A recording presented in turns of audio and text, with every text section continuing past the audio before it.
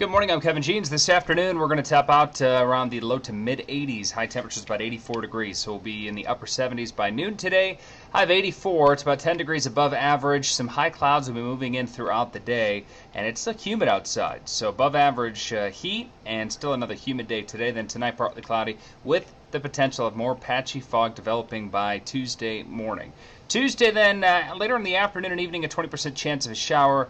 Wednesday will be partly sunny, will be a little bit cooler by then in the upper 70s. And then Thursday, we warm back up into the 80s. Chance of a few showers, a few thunderstorms about Thursday, and a slightly better chance Friday. And then we'll cool down and dry out for the first weekend of fall. Saturday, autumn officially begins. We're going to have high temperatures down into the lower 70s Saturday and Sunday.